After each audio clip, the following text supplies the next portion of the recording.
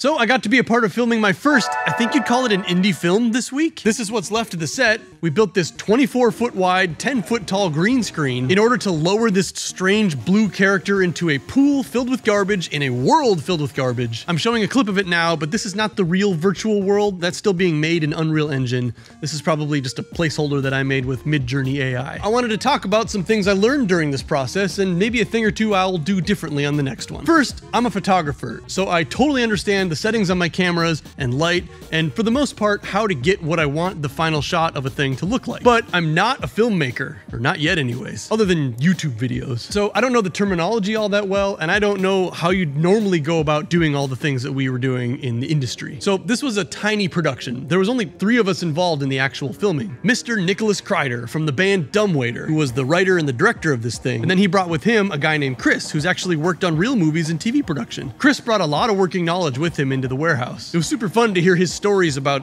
chopping a 747 in thirds for what ended up being just one scene of one of the Walking Dead sequels. For my part, I helped with the lighting and the camera work for 2 of the scenes that took place in and around my warehouse. So we had this blue character that we needed to be in a world of garbage. So Nick and Chris actually spent a few days collecting garbage from recycling facilities around here, and then they stood outside and spray painted it.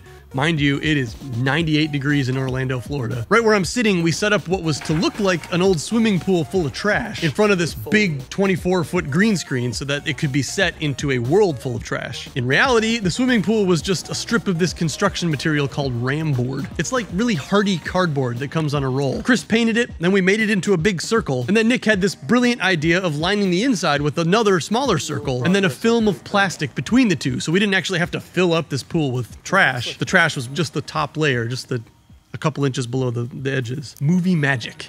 He also made this frame to sit under one part of the plastic so he could climb in and out of the center hole that he'd be sitting in. Oh, I'm moving, this is uncomfortable. It needed a bunch of adjustments, and ultimately he ended up making this little frame on the inside and then yanking out the tops of this thing with little ropes tied to cinder blocks. But it turns out little solutions like that are just part of the process.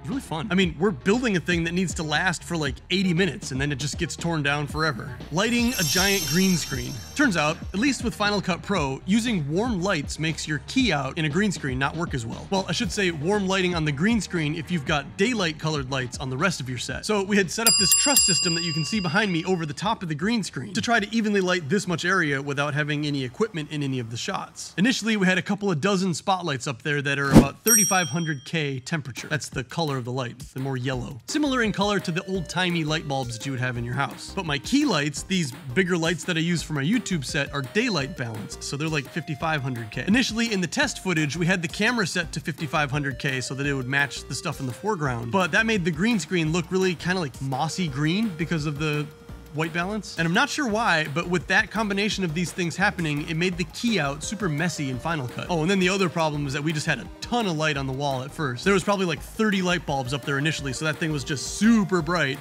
and then the foreground wasn't as bright, and we had to expose for the foreground, which would make that completely blow out.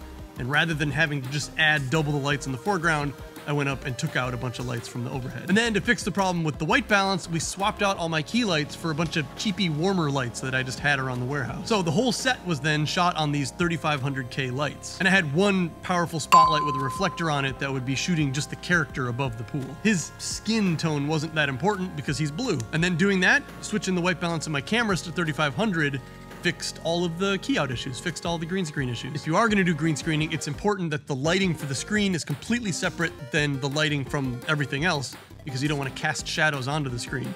So the lights for the screen have to be pretty close to it, but also wide enough to wash the whole thing. I'm pretty successfully doing it right now though, with just, I think just 3 lights on stands, 3 pretty low powered lights on stands. I guess I'll test the key out by putting something on the green screen in the edit. Although I've got this like halo of white light because I have a light back there for a rim light. I don't know. Anyway, that was a tangent. Another thing I learned while doing this project was the importance of manual focus sometimes. My prior experience has just been shooting YouTube videos or race cars, but nothing is really around them. And so I have been fully dependent on autofocus my whole career. But with this project, we were shooting 3 different camera angles for most of the shots. And not only is the main character not recognized by autofocus as a human, because he's not, but also we were very often shooting through like a mess of props and wanted the focus to land on one particular point. With a new Sony camera and a human face, you can move around as much as you want, and the autofocus is always just gonna grab you and keep you. So it's pretty reliable, and I've been using it for years. Anyway, so I got a good lesson in setting markers and planning shots really carefully, doing dry runs, and then putting the cameras in manual if I wasn't gonna be holding it during filming. When Mr. Blue Man pulled his head up for this shot, we needed that to be the focus. And we didn't want it to pull focus like autofocus would do. We wanted the camera just to be in the right focal plane already when he pulled his head up. But the camera sure wasn't gonna know that, so gaff tape. The next thing that was gonna be a pretty major challenge, but actually one of the few things that these guys had planned to budget for, was an emergency vehicle. Part of the story is this weird world kind of snapping back into reality, and everyone's on a set when the Blue Man had gotten injured. I'm rolling.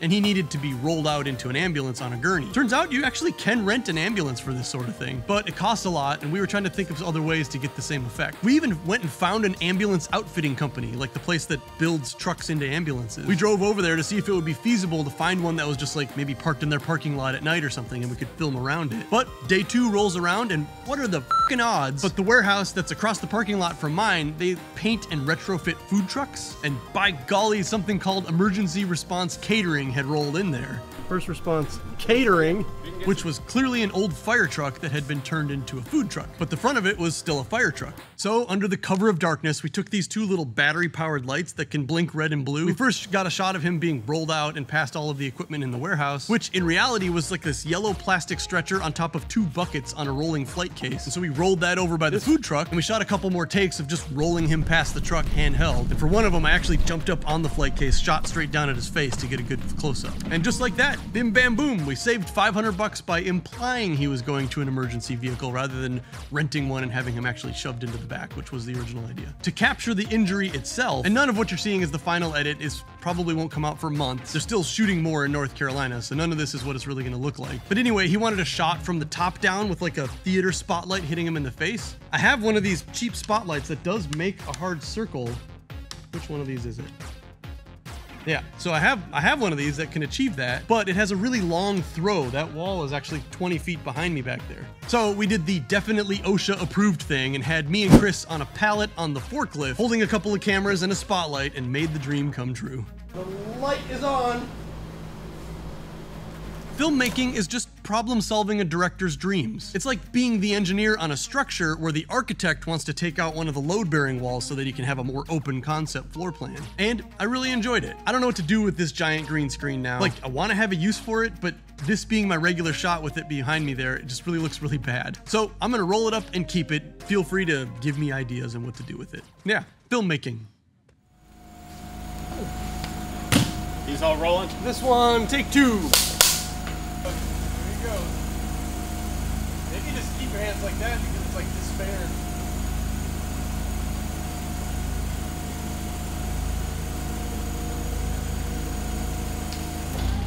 That's as high as I can go.